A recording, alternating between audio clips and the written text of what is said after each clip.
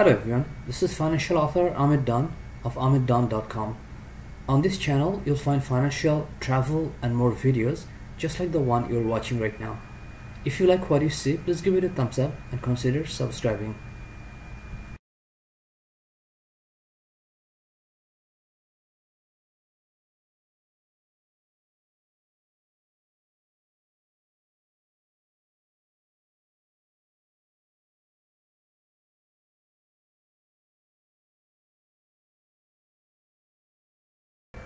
Hello everyone, this is financial author Ahmed Dawn of ahmeddawn.com.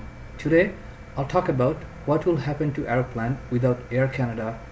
You must have heard by now that Air Canada is leaving Aeroplan loyalty program, and by June 2020, you'll not be able to collect or use Aeroplan program with Air Canada.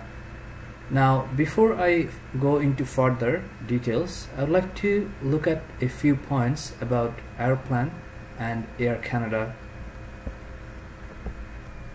Aeroplan has been looking after Air Canada's loyalty program for a while, and Aeroplan has 5 million active members, 75 worldwide partners and 150 brands. However, all these members, they were not aware that Aeroplan is a separate entity than Air Canada, or Aeroplan is not owned by Air Canada.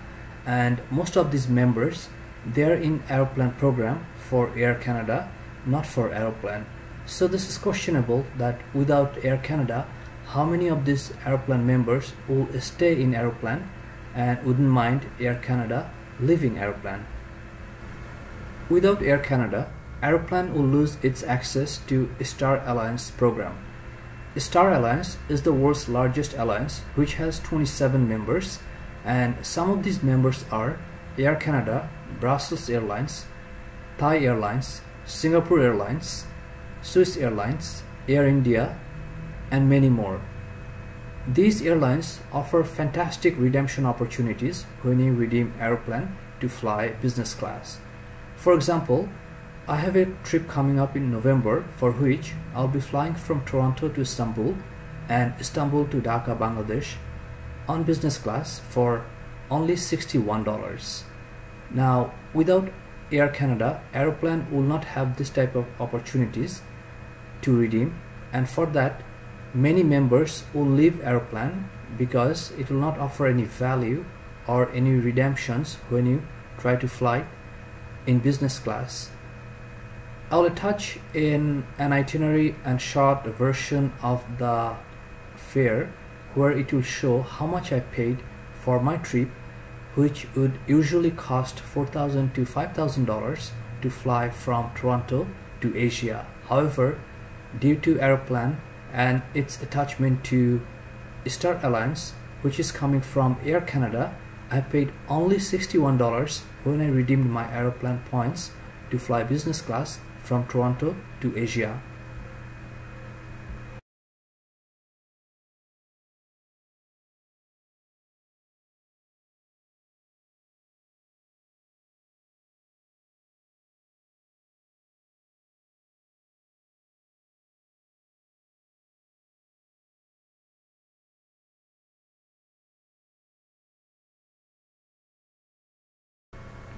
Without Air Canada, Aeroplan will still be able to offer flight redemptions on its own.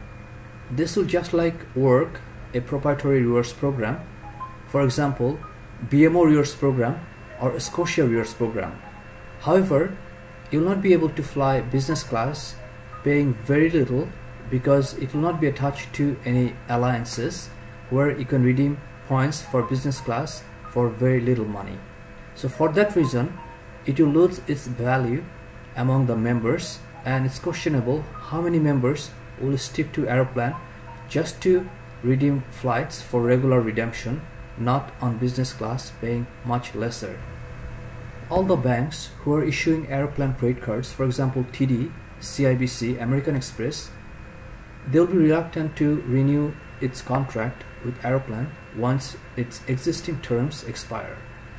And there are other retailers who are using Aeroplan program to reward their clients, and these retailers will be also reluctant to renew Aeroplan's contract once the existing contracts expire.